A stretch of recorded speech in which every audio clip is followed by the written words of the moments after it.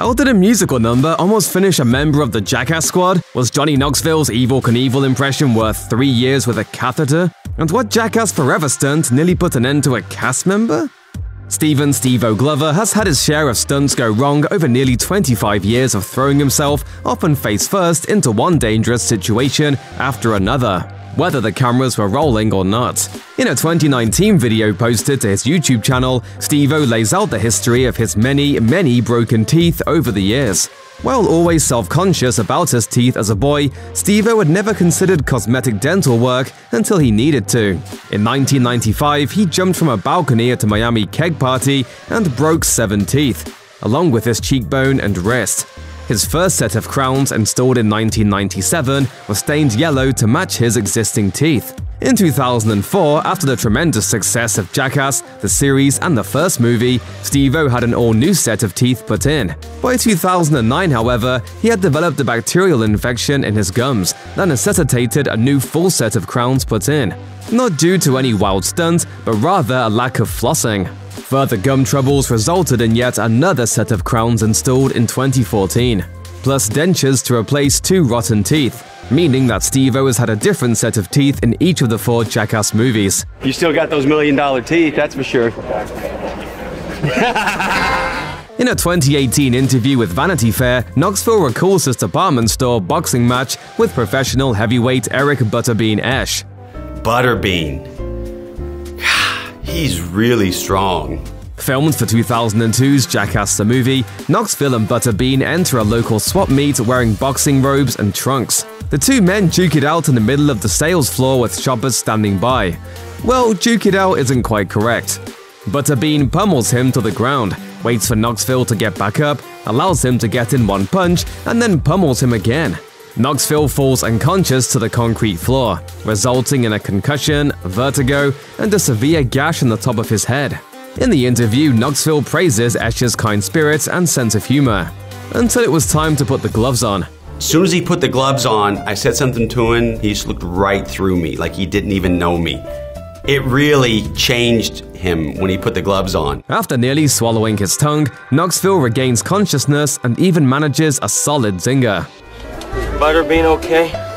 This stunt from Jackass 3D begins with Ryan Dunn recreating the famous 1980s Maxell cassette tape advertisement by sitting directly behind an idling jet engine and getting swept across a field by the exhaust. The crew wouldn't want a jet engine to go to waste, of course, so after Dunn's stunt was complete, everyone else takes a turn. Knoxville dresses as an old-timey football player and takes a jet-propelled pigskin directly to the chest. Eric Rona dons a wingsuit and unsuccessfully attempts to fly away. Singer-songwriter and part-time Jackass cast member Loomis tries to make like Mary Poppins via an umbrella and trampoline, but instead is driven straight into the ground. While the film shows Fall getting up from his splat and appearing to walk it off, in reality he had a broken clavicle and hand, according to the film's director Jeff Tremaine. By Tremaine's estimate, it was the most serious injury suffered by any of the gang during filming. This is strictly for the purposes of being educational and a good person. So begins a 2013 video posted online by Steve-O featuring a young Machine Gun Kelly, in which the burgeoning pop-punk phenom gives Steve-O a smiley face tattoo on his backside using a BB gun. This segment is only a little over 2 minutes long, but is one of the most excruciating stunts that any Jackass member has taken part in. MGK sits at point-blank range with his BB gun, while Steve-O bends down in front of him with his pants pulled down. The impact of the first shot shocks them both. Steve-O howls in pain, while Kelly puts his hand to his mouth in horror. The second shot is presented in slow motion. With 2 eyes drawn, MGK adds 5 more shots underneath as a wobbly smile. The final scene of Jackass No. 2 is a large-scale choreographed musical number featuring the cast singing the Broadway tune The Best of Times Is Now. The scene takes Knoxville and company through different styles of musicals and ultimately ends with an Oklahoma-style hoedown featuring Knoxville, Majera, and Ryan Dunn. In classic Jackass fashion, the guys take the phrase horsing around to a whole new level. Despite the sequence's relative professionalism and polish, this ended up being one of the most dangerous stunts in the film. Dunn landed on his shoulder and developed a nearly fatal blood clot, and while bedridden with that injury, was also diagnosed with Lyme disease. In 2008, Knoxville appeared in the direct-to-video spin-off Jackass Presents Matt Hoffman's tribute to Evel Knievel. He was not supposed to perform a stunt in the show, but Knoxville has never been one to sit out a good time. I got to Oklahoma and everyone was having so much fun, and I decided, well, I want to have some fun too. Knoxville's intention was to backflip a motorcycle, despite the fact that he did not know how to ride a motorcycle particularly well. As he puts it, sometimes when people are explaining how to do something to me before a stunt, I'm not listening because I just want to do the stunt. After several unsuccessful attempts to flip the motorbike up the steep dirt ramp, Knoxville let go of the handlebars too soon, just as he had been told not to do. Whatever you do, do not ditch the bike right away, because if you go like this and ditch the bike, then it goes 40 feet in the air and lands on you. The bike spun into the air and came back down directly on top of him, specifically on his crotch. Knoxville was rushed to the hospital and subsequently diagnosed with a torn urethra.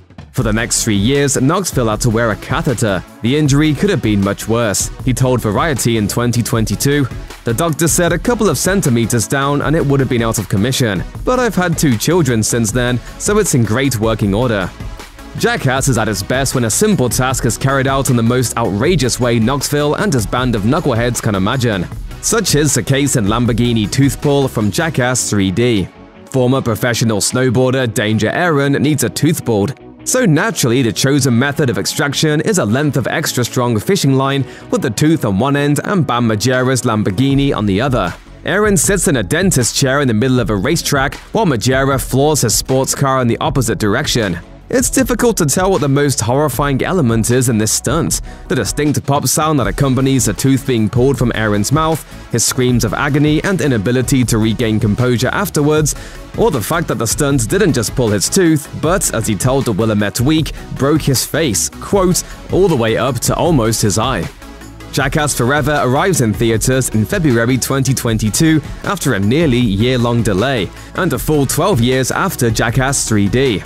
The film is filled to the brim with guest stars and new additions to the gang, though not all the series' original stars will be returning. Ryan Dunn passed away in 2011, and Bam Margera was fired from the production in 2021 due to his erratic behavior and substance abuse issues. Through it all, however, Johnny Knoxville has been the steady hand on the oversized shopping cart. His natural charm as host has always helped smooth over the show's rough edges, and his boyish enthusiasm for making his friends do stupid tricks is still infectious nearly 22 years after the first episode. Jackass may be mean at times, but it isn't mean-spirited. It helps that Knoxville is always willing to put himself at risk before anyone else. As Steve-O told GQ magazine in 2021, there's nobody else on the cast that's ever going to roll the dice with their life like that.